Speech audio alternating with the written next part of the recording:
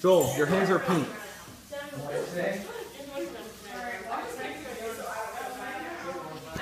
It's good to be here at the training center. It's been here since the 5th. This is very true. All sorts of cool things are happening. Yes. And Ignite is getting here quickly. For those of you out on the internet who have no idea what I'm talking about, Ignite Winter Advance is a winter conference with the Institute for Cultural Communicators. It's also where I am going to be spending part of my prospective intern application. But before that begins, we spend time at the training center preparing for the event and generally strengthening our staff bonds and prospective intern bonds. We'll be dropping solid blocks. Will be okay to vacuum them out.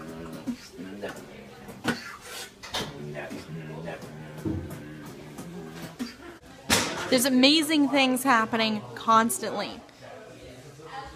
But sometimes it gets a little tiring. I'm making video. Say hey! Hi. Try not to get in that, Apparently James is going to make repeated appearances in this video. Yep. But how about we go interview a randomly chosen man on the street about what's happening here. Your vlog? For my vlog. Wait, for your ship's vlog? Yeah, for the ship's vlog. Okay, what are you going to ask?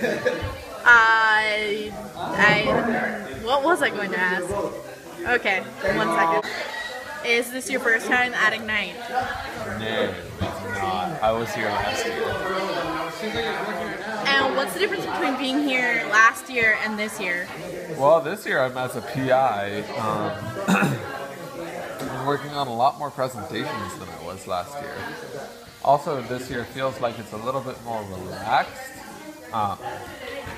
And I know most of the people here, I've met all of them before except for like 2.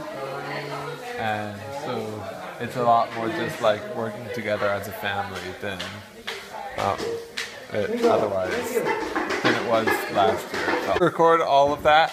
Every last bit. So, don't hit me with your headphones.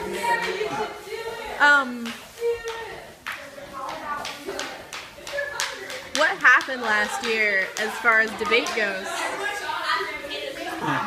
So my incredible debate partner Susanna brought us to the point to where we actually qualified to nationals with like a 4-1 record. I said what happened with debate last year, as in the true story. You mean no preparation? Yeah. Well, more what I should say is what didn't happen was much preparation whatsoever. But we still nailed it. We did nail it. Right. Probably the presentations I've done with my team are the best because, like, I get to work with them and they are really freaking awesome.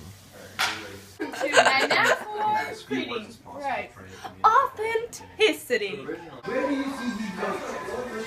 I see it's most girls who jump into experiences that may be scary. It's like an oven. You Make sweet potatoes and meatloaf. Living at the training center is pretty cool because everything is done with such intentionality.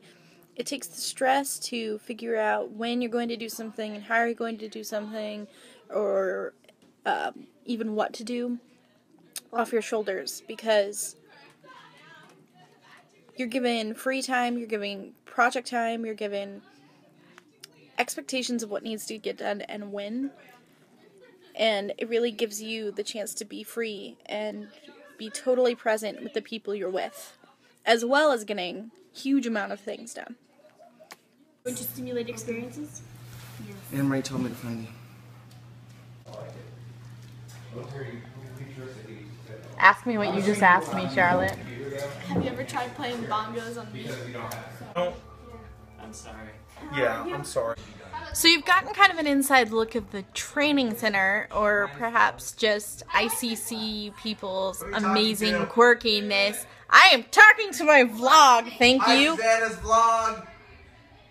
That's Kevin. Take a new vlog. Anyway, the helm is yours, and I will see you live and in person very soon. Was that a spoiler? That might have been a spoiler. Forget what I just said.